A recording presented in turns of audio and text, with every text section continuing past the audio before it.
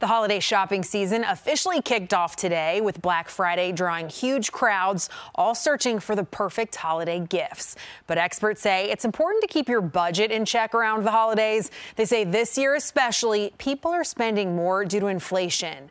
Ways to combat this include prioritizing what you need over what you want. They also say to make a list and stick to it instead of going into the store and blindly making purchases. I think we're also very driven by the sale. And so I think we need to be mindful of not letting the sale drive the purchases, but more of figuring out, being thoughtful.